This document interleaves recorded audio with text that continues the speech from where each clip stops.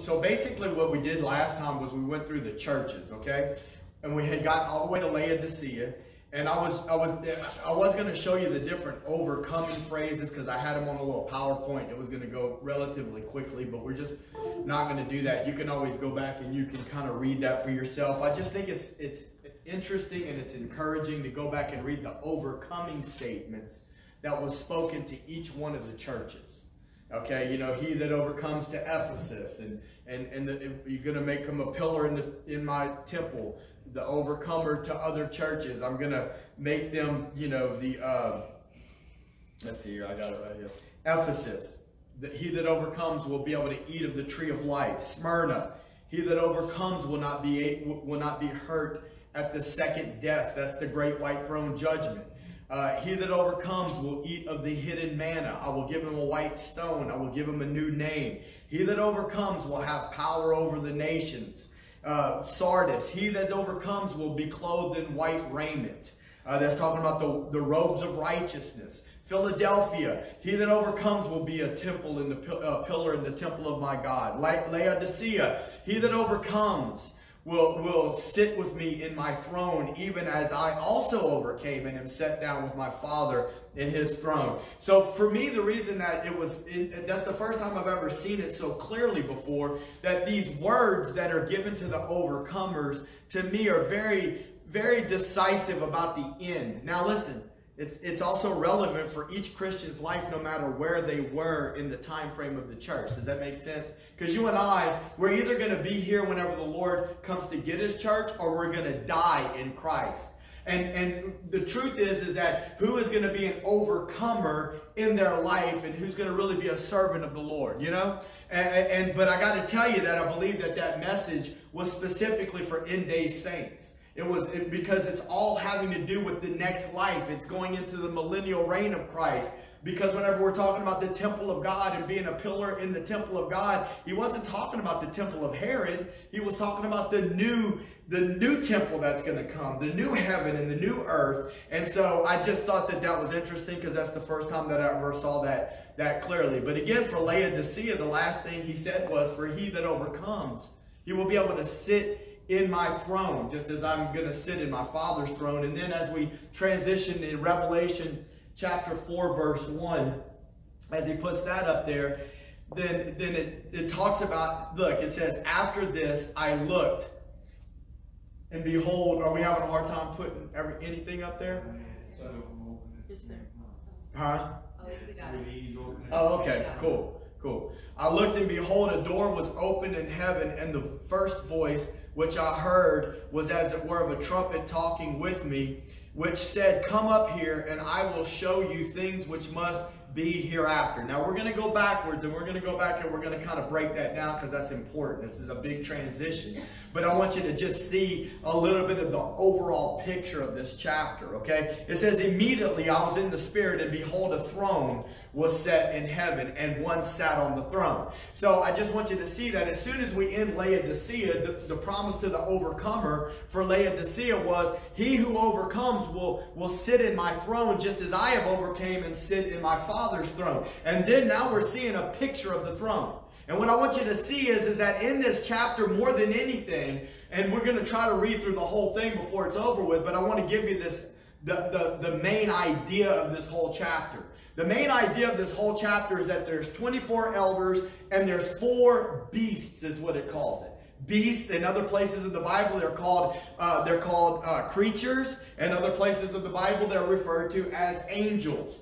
But these 4 angels, beasts, whatever you want to call them, they cry, holy, holy, holy. And then these 24 elders, they take their crowns and they throw them at the feet of Jesus. And the way that it's worded, it almost sounds like this is a repetitious thing that's going on over and over and over again. Because it says they cry, holy, holy, holy is the Lord God Almighty. And then again, the elders take their crowns off and they throw them at the feet of the Lord. And so I wanted you to see that this is the image that John sees. After this is spoken of about the church, then we move into this. Okay, now let's go backwards to verse 1, chapter 4, verse 1. I think that this is important for us to try to spend a little bit of time here. All right, so he says, after this. Now, just if anybody wants to, to speak up and to give some ideas on what they think the after this is, then you're more than welcome to say what you think it may be. I'm going to explain to you what I believe literally it is. But does anybody want to throw anything out there? Some people have, so when it comes to the pre-tribulation rapture position, all right, many people believe that what this is saying is after the church age, okay, because what they say is that the church is not really, the word church is not mentioned again after the first 3 chapters, and that it's saying after this, and so they say after the church age. But what's really happening in the first 3 chapters, if we just got done studying it, is that Jesus gave John a specific message for the 7 literal churches that were there during the 1st century AD. So after the message that's given to those 7 churches was given, then this began to happen. If we went back to Revelation, I believe it's chapter 1 verse 19, Revelation 1 verse 19, we would be reminded that the Lord told John, write the things that you have seen,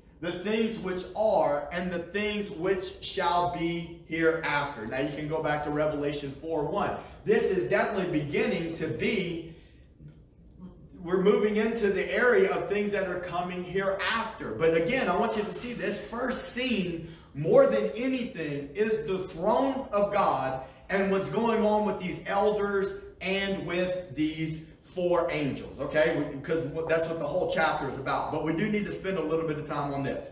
So he says that after this I looked, and behold, a door was opened in heaven, and the first voice which I heard was as it were of a trumpet. Now I'm not trying to get overly technical, I promise you that I'm not. But we do know that in 1 Thessalonians 4, as a matter of fact, we can go there real quick. 1 Thessalonians chapter 4, verse 16. 1 Thessalonians 4, verse 16. It said, now this is talking about the rapture. This is one scripture that we have that we know. I mean, there's another one. 1 Corinthians 15 talks about it too. But this scripture right here is undoubtedly letting us know that there will be a rapture in the church. I mean, what are you talking about, preacher? I'm talking about a verse of scripture that literally, specifically says that there's going to be a rapture of the church. You don't have to do no twisting and turning. You don't have to look up a Greek word. This scripture right here tells us that there's going to be a rapture of the church. And this is what Paul says. For the Lord himself shall descend from heaven with a shout, with the voice of the archangel. So there's going to be a shout of the voice of an archangel and with the trump of God. So there's going to be a shout of the voice of an archangel and a trumpet of God. And the dead in Christ shall rise first, then we which are alive and remain shall be caught up together with them in the clouds. Now, I wish that I could use my iPad, because what I would do is I would press on the word up right there. That word up, and I would let you see in the Greek, I do have a chalkboard though. I would let you see in the Greek that the word up right there in the Greek, up is this word right here, harpazo. And that's where we get the word, that's the Greek word for rapture. Now let me just tell you this. How can you say that, preacher? Because the word rapture, I was told, wasn't even in the Bible. It's not in the Greek manuscript. It's not. But Jerome, who wrote the Latin version of the Bible, translated the word harpazo from the Greek into Latin, and the word he used was rapturo. That's where the word rapture comes from, and it comes from this verse right here, okay? So this is the one verse of scripture that we have, and the word up there describes is the word harpazo. All right, now again, I promise you, it seems like I'm making a big deal, but this is what I always do, right? Matt, here's that harpazo, and in Spanish, it means a tiger doing like this. Takes you. Because one of the words that word harpazo means that in Spanish. Yeah. It means and so the word in the Greek literally means to be seized, or to, sometimes part of the word means to be taken away violently. okay, like rapid, okay? And so, but let's go back and let's look at this. So one of the things that you noticed in 1 Thessalonians that we just read had to do with the fact that they were taken up bodily, right? Isn't that what it said? In other words, that and I want you to understand that too. And maybe you do know it, but maybe you don't. The word rapture is synonymous with the word resurrection. Did y'all know that already? Many of you probably already did. The word rapture is synonymous with the word resurrection, right? Because see, Jesus was the first fruits of the resurrection. And I'm talking about true resurrection. Look, Lazarus came back alive from the dead, but he died again. His bones are still in a tomb somewhere. But when the rapture takes place, when the voice of the archangel shouts and the trumpet of God blows, and on that day Lazarus is going to come up out the grave. He's a man that's already died. He's already died twice. But the next time he comes up, he's coming up with a glorified body. I want you to understand that. The word rapture is synonymous with the word resurrection. So whenever the rapture takes place, this is a bodily resurrection. Amen? I want you to see that. 1 Corinthians 15 talks about it. For the sake of time, I'm not going to go there. But it talks about that which was sown in corruption will be raised in incorruption. At the trumpet of God, hallelujah, we will receive our glorified body. I'm making a point. It's a bodily resurrection. Look, and I want you to know this. I didn't know this for the longest time. Listen, I've been in church a long time. I've been in church not as long as some of you, but longer than some of you. And I got to be honest with you. Some of you have studied the Bible longer than I have, and some of you have studied the book of Revelation longer than I have. But I got to tell you that for a long time, I just took what people were telling me, and I didn't even know that a big part of the pre-tribulation rapture hinges on this verse right here, where John says, and immediately I was in the Spirit, and behold, a throne was set in heaven, and one sat upon the throne. Let's go back to verse 1. See what it says right here? After this, I looked. So the pre-tribulation rapture position would be after the church age. I looked, and behold, a door was open in heaven, and the first voice which I heard was as it were of a trumpet.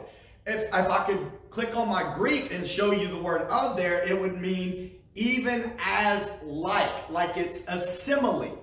In other words, this is not a trumpet being blown. It's a voice that sounds like a trumpet. Again, I'm not trying to be overly technical. That alone doesn't make this not a pre-tribulation rapture, okay? But I am making a point. Also, the word up right there is not harpazo. It's a completely different Greek word. That alone doesn't make this not a pre-tribulation rapture, but it is an interesting point.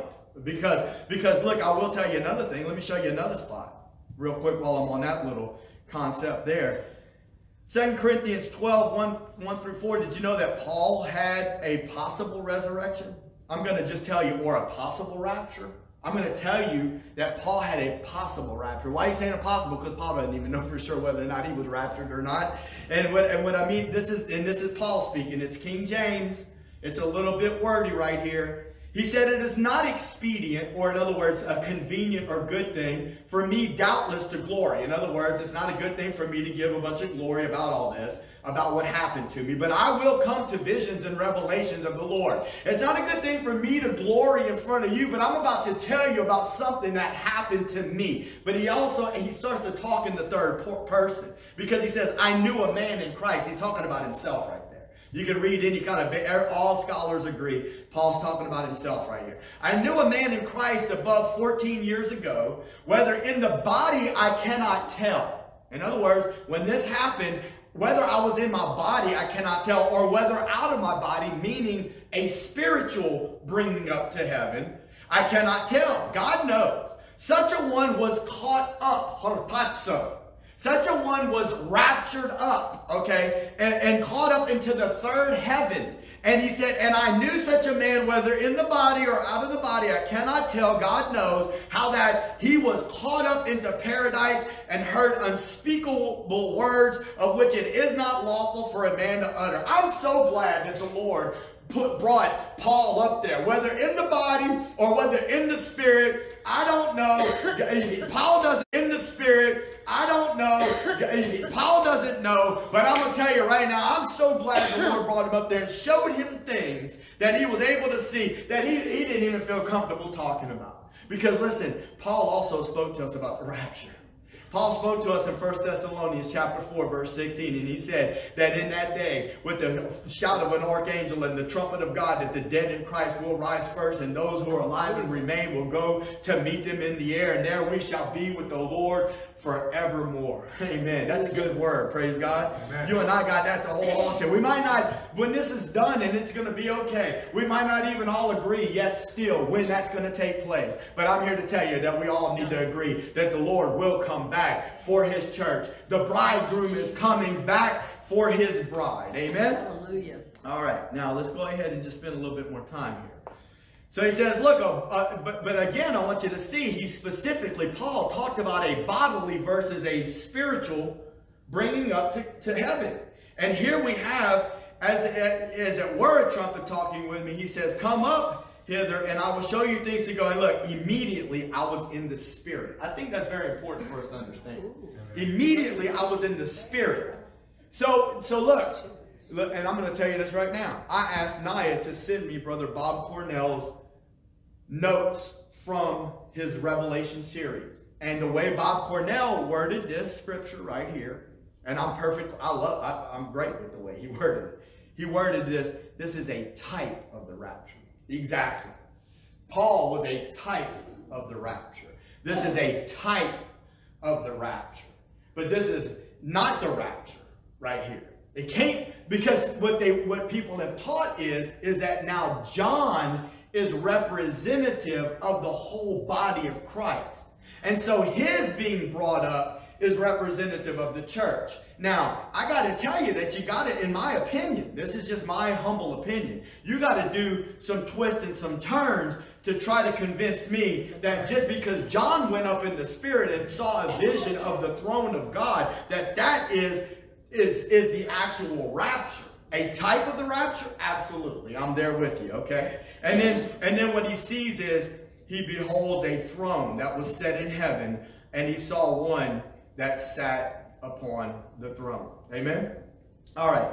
Now, in verse 3, can you go to Revelation 4, verse 3? He says, and he that sat was to look upon like a jasper and like a sardine stone, and there was a rainbow round about the throne in sight like unto an emerald. And round about the throne were 24 seats. And upon the seats I saw 24 elders sitting, clothed in white raiment. All right, so let's just slow down a little bit. So there's 24 seats, and there's 24 elders. And look, and the 24 elders are clothed in white raiment, and they had on their head crowns of gold. So there's been a lot of speculation. I just want you to follow with me. I'm not trying to bore you with too much information. I hope I'm not boring you. I try to be as passionate and exciting as I can. Holy Spirit, help us to be able to receive. Amen. But what I want you to know is this, is that there's been a lot of speculation about who these 24 elders could be, or who these 24 elders were. Right? Have you heard some different things? Does anybody want to throw anything out there? Huh? Keep saying the church. The church. That's a big part of the pre-tribulation rapture. Is that John is representative of the church, and then when he got up there, these other 24 people are representative of people throughout the church age. And so what some people have said, this is, and I've even taught this before. Okay, I'm just going to be real with you. I've even taught this before. I'm not going to teach it again, but I've taught it before, and I did it out of honesty. Okay, so my idea was, well, hey, there was 12 tribes and there's 12 apostles, so it's representative of the Old Testament and the New Testament saints. I wasn't trying to do nothing wrong. And look, who knows? Maybe it is representative of 12 Old Testament brothers and 12 New Testament brothers. I can't tell you that it wasn't, but I can't tell you who it was. I heard one preacher say, oh, these are 24 pastors, because the New Testament always calls elders are called pastors. Dude, that's, in my opinion, that's kind of taking a little bit of a stretch. But what I will tell you is this, that for me personally, and I'm not trying to hide anything, I'm trying to get everything out in front. I personally believe this is not when the rapture takes place anymore. I used to believe that way. Okay, but the more I've studied, the more I've read, and this has been going on for quite a few years now, and I've explained that. And all I'm asking people to do, and I'm trying the best I can to give both sides, and all I'm asking people to do is to try to see something from a different angle. Okay, to try to look at something from it. I'm not asking you to believe the way I do, but I'm telling you, if you only allow your brain to be locked into one way of seeing things, you will never be able to be able to see it any differently. Amen. You know, amen. And that's just the truth. And okay, so let's just take. I'm going to tell you where I believe the rapture takes place. I believe the rapture takes place between seal number 6 and seal number 7. That's right. Seal number 6 and seal number 7. Now, when we get to the seals, I'm going to explain to you even in more detail why I believe that. The first piece of information that I've already given you out of the Word of God comes out of Daniel. We've already talked about the fact that Daniel is the only book in chapter 9 that speaks of a 7-year period. And when we get to it, because it says that there's a covenant and there's 77s determined upon your people. And in the middle of that covenant, it's broken by, and we would all agree on this. I know we would. Even if you don't know that you agree on this, I'm kind of telling you, you would agree with me. How do you know that? Because I've read commentaries about people that you believe, and that's what they believe.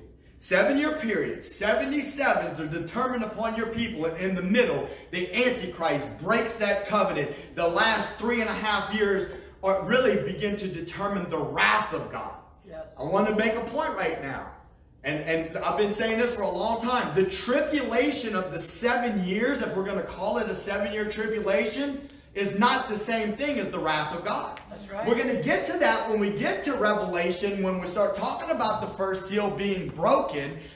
Those seals being broken are not God's wrath. Right. What are you talking about? First of all, seal number 1 is a counterfeit Christ.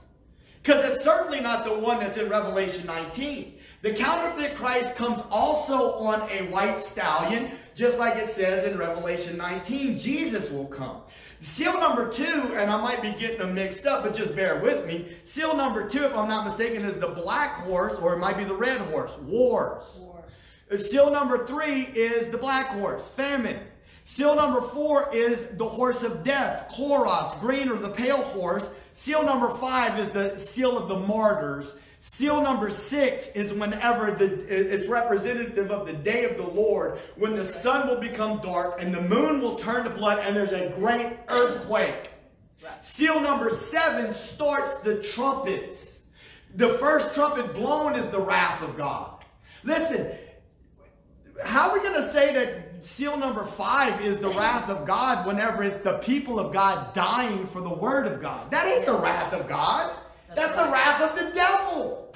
The Revelation 12, he tries to usurp God's authority again. He has a war with Michael and his angels. He's thrown to the earth, and the word of God says, woe to the inhabitants of the earth, for he comes down to you. Who? Satan, having great wrath. Seal number 5 is not the wrath of God. That's right. Seal number 5 is God's people dying for the faith, dying for the word of God, and becoming martyrs for the Lord. And I know I've said it many times, almost in every message that I preach here recently, that God's people have shed blood throughout the ages of the church age and even before that. All right? So I wanted you to see right there, and now I'm going to go ahead and go to Revelation 7:9. And I want you to see the difference. If you can go to Revelation 7:9 for me. I want you to see that this is where I believe, and we're going to dig into this much deeper. I'm just trying to give you an example. So, what did it say in Revelation 4:1? It said, and after this, behold, a door was opened in heaven, and I heard a voice as it were a trumpet. And it said, come up hither. And whenever he got there, what did he see? I saw 24 seats, and I saw 24 elders. All right? Now, what I want you to see is this. Is that it says, after this is Revelation 7. This is after the 6th seal. So this is a period of time between seal number 6 and seal number 7. After this I beheld, and lo, a great multitude, which no man could number, of all nations and kindreds and people and tongues stood before the throne and before the Lamb, clothed with white robes and palms in their hands. And they cried with a loud voice, saying, Salvation to our God, which sits upon the throne, and unto the Lamb. And all the angels stood round about the throne and about the elders. And the four beasts fell before the throne on their faces and worshiped God, saying, Amen. Blessing and glory and wisdom and thanksgiving and honor and power and might be unto our God forever and ever. And I'm going to keep reading because I'm not trying to make you just get a little piece of it. I'm going to tell you what the Bible says these people are. It says that these are people that have lost their life for the cause of Christ. And one of the elders answered and saying unto me, Which are these which are arrayed in white robes, and where did they come from?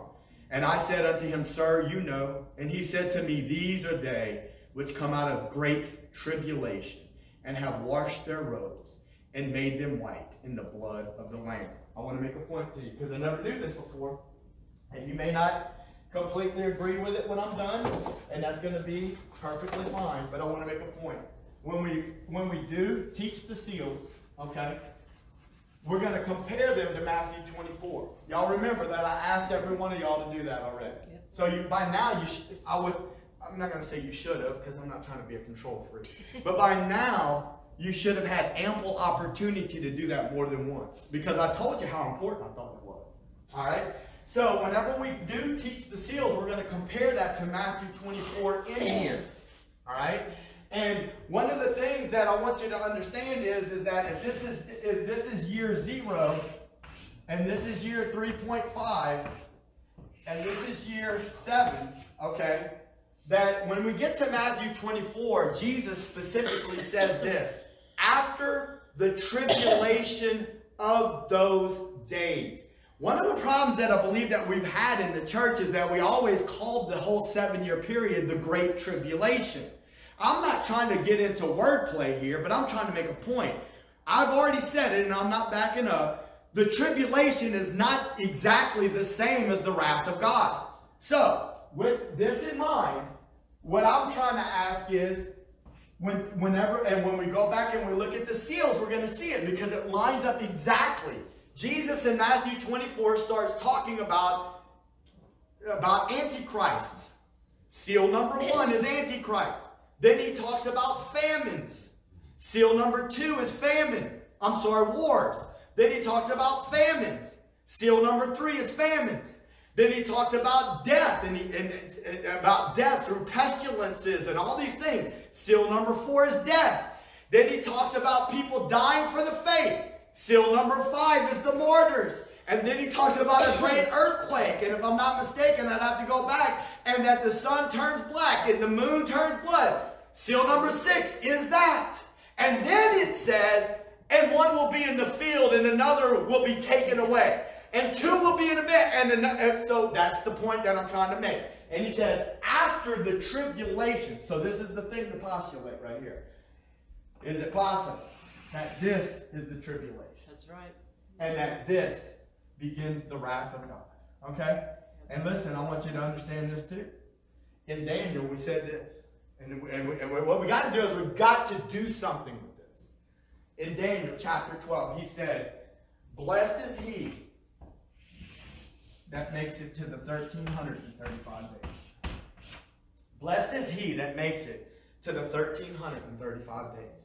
And if I'm not mistaken, when I did my math, 1,260 days is this. 1,260 days is 3.5 years on a lunar calendar of a Jewish calendar. 1,335 days would be 75 days right here. So, again, this is somewhat speculation because I can't absolutely prove it. And so when I can't prove something, I'm going to tell you I can't prove it. But what I'm telling you is that it seems like it lines up real good to me because the book of Daniel is the one that told us about this 7-year period. And now he's saying, blessed is he that makes it to the 1,335 days. What is he talking about? Could he be talking about the fact that after the tribulation of those days, when the wrath of God begins, there's another 75 days of what Jesus calls great tribulation. Great tribulation that if it weren't shortened, no flesh would make it. Even the elect, he said, would be deceived. Did he not say that? He said that. Amen. Even the elect would be deceived. And so what I want you to know is, this is the question.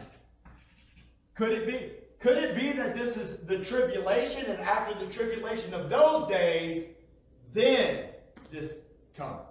Great tribulation and all of these things happening. So for right now, I really just wanted to make the point that for me, this is where I'm seeing the rapture. And the difference that we're seeing is when John, okay, again, pre-tribulation position, and this was a big thing because I've asked people before. I asked pastors before, and I didn't understand what they were saying, so I just listened to what they were saying. John represents the church. The 24 elders represent the whole of the raptured body. So you got one man representative of the church, the 24 total representing all the people that were in heaven. Now we come to Revelation chapter 7, verse 9, and we see a multitude. A multitude upon multitude of people that come from every tribe, tongue, and nation. That is what God's people are. They're people from all over the globe, all right? And so again, we're going to go through this in more detail as we move forward when we get to the seals, but I kind of just wanted to give you a little bit of a glimpse of why I'm trying to show you the difference between what I'm seeing. For John, this is a spiritual rapture or calling up, not a bodily.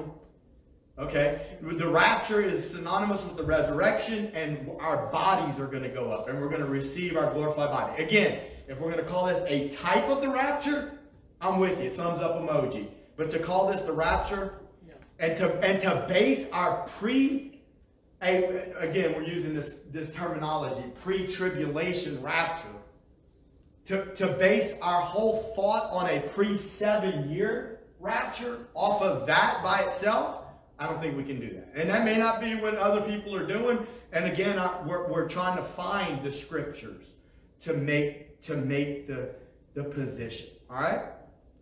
Does that sound right, though? And listen, you don't even have to shake your head. You can keep it as stiff as you want. But and you don't have to say a word.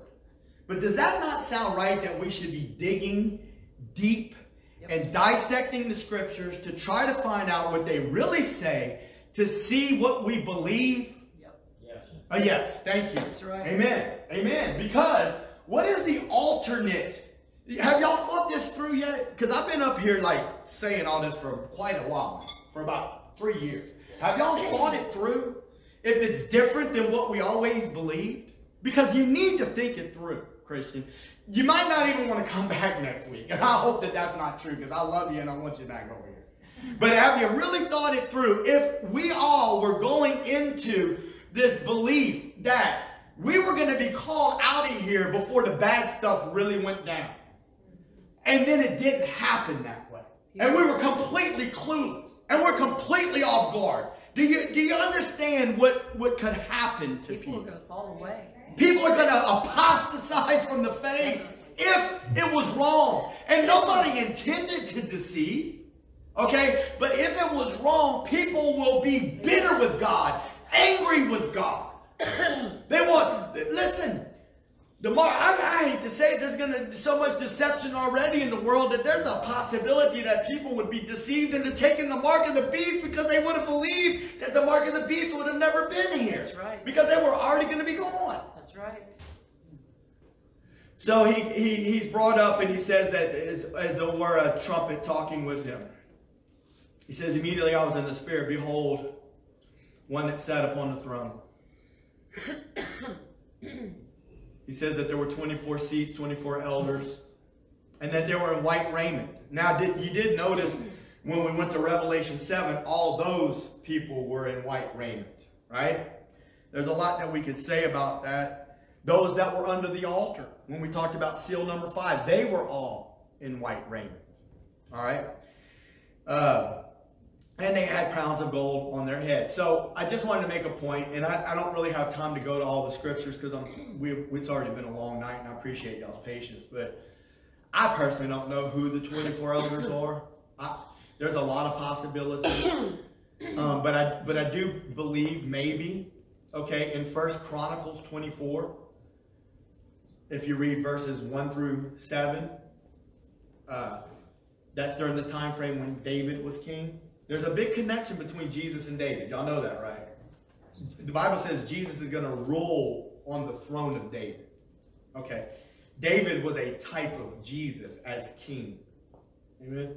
And so there's a big connection between Jesus and David. During David's reign as king, the Levitical priests were broken up into 24 sections.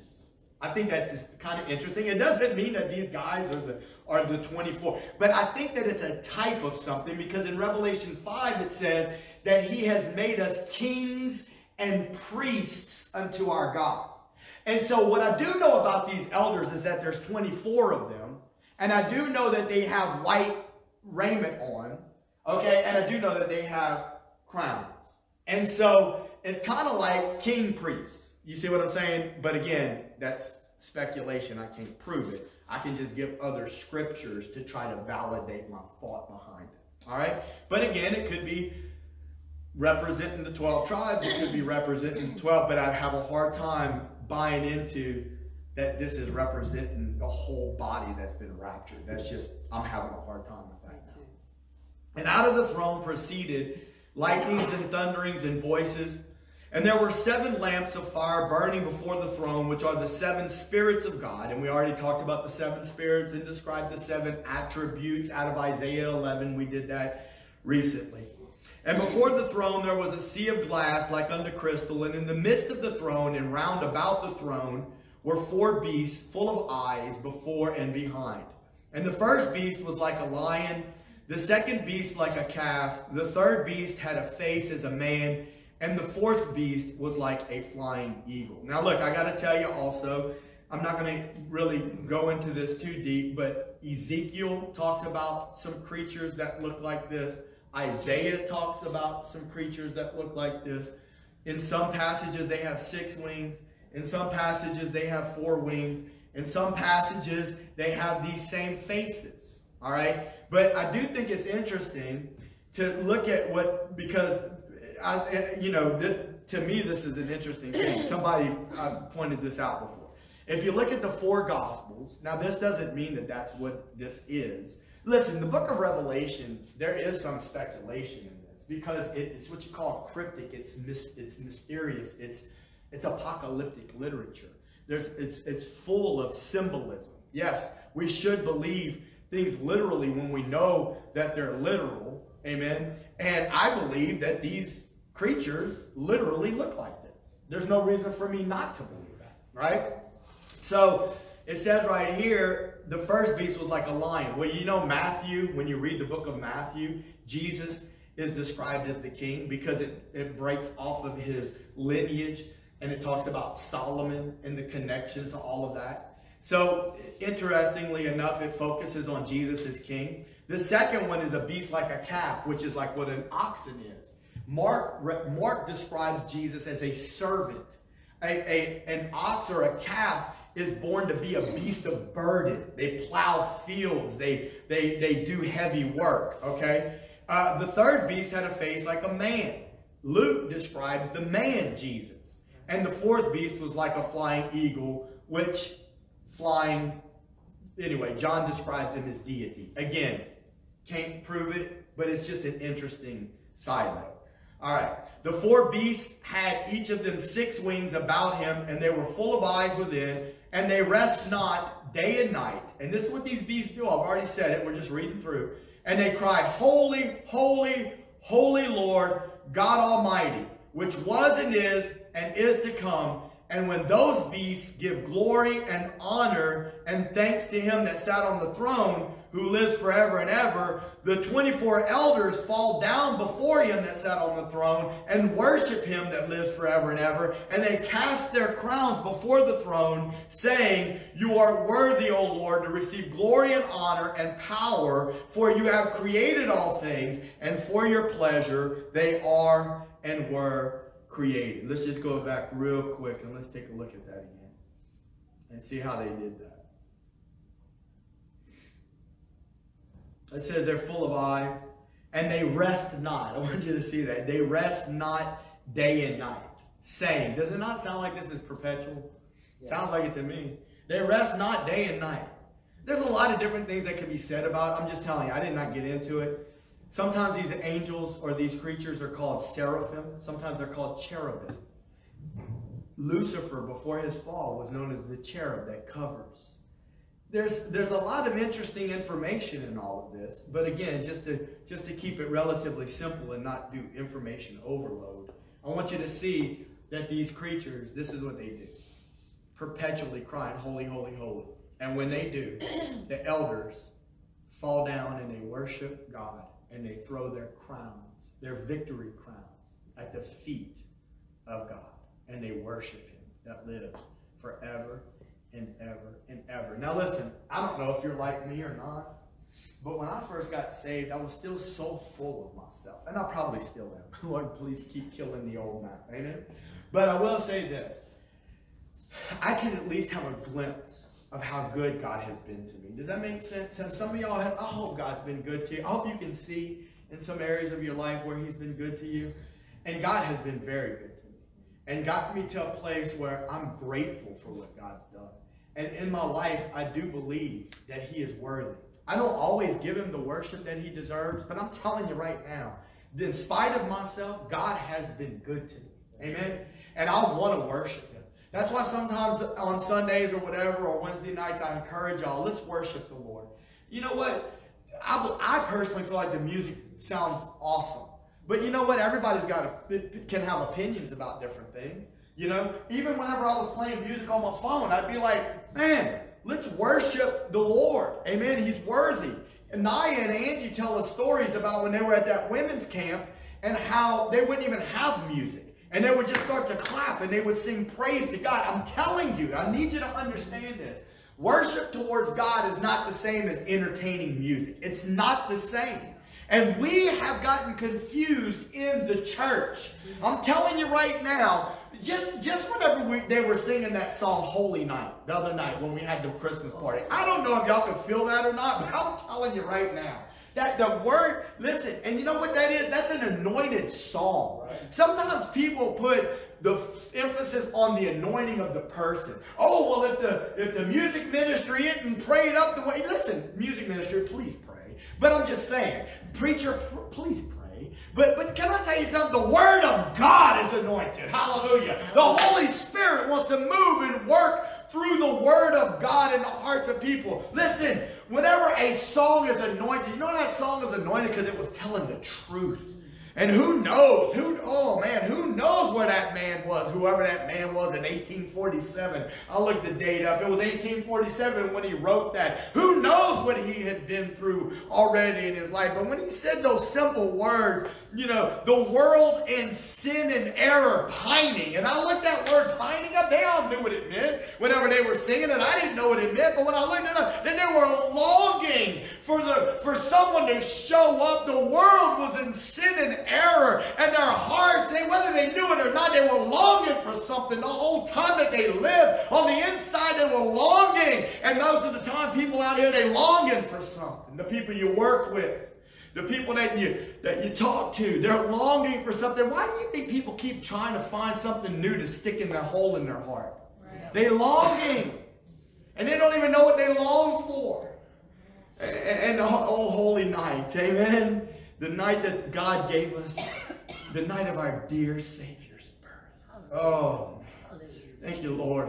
Peace on earth, goodwill towards men. What a beautiful, beautiful night that was. Born so that he could die for your sin, friend. Born so that he could die for my sin, like Gowdy was saying. What a message, what a message. Hallelujah. God's had this plan. I believe what he was trying to show us, and we tried to show it, is that God's not going to change his plan. Amen? I wanted to even talk about Abihu and Nadab tonight. That's who he was talking about. Them two priests that died, that's who he was talking about. They were Aaron's sons. They did it wrong. They died. And because of that, there were other sons. And it was those sons that were broken up into the 24, amen, sections of David's priests. Anyway, here we go. We're going to close. Oh, Lord, you're worthy to receive glory and honor. Power, because look, you have created all things. One of the songs that they sang tonight talked about God the Creator. He's worthy because he created all things. Amen. And for your pleasure, they are and were created. I don't know. You know, I would imagine that somebody that's like an atheist and hears that, I would imagine they'd poke their chest out and they'd get angry. I'm not going to fall down and throw my crown down at anybody's feet. I'm not going to, who does he think he is to create me for his pleasure? You know? No.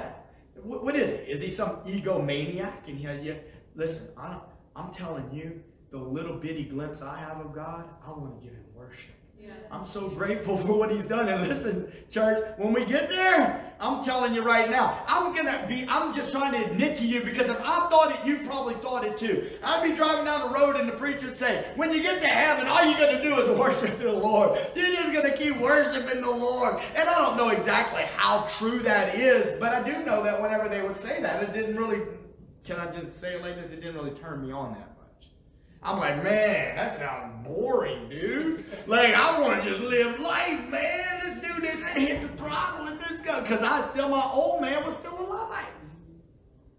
My new man says, Lord, you created all of this for your pleasure. Thank you for creating me, God. Thank you for letting me hear the gospel of Jesus Christ and to send your son to die for me so that I can live in eternity with you. Why would you receive pleasure out of somebody like me? You know, David said that real quick and we're closing.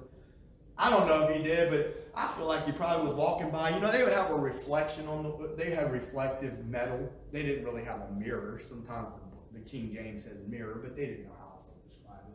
But reflective mirror, reflective metal. I believe that one day, I can't prove it because it's one of the Psalms and I can't remember where, I believe David was walking by and he looked at himself. And David understood God at a level because he understood the forgiveness of God. And he had a heart after the Lord. And I just believe when he looked at himself, he said, what is man that you are mindful of? Yeah. What is man that you are mindful of him? What is it about us that even made you desire to create us? You know? And I don't understand. I don't understand why God would take pleasure in me. But the Bible says he does. And he created me for that purpose. He created you for that purpose. Right? He created you and he gave you a free will. And then he gave you the gospel. And you know what he's asking? Give yourself back to me. I gave you that free will. Give yourself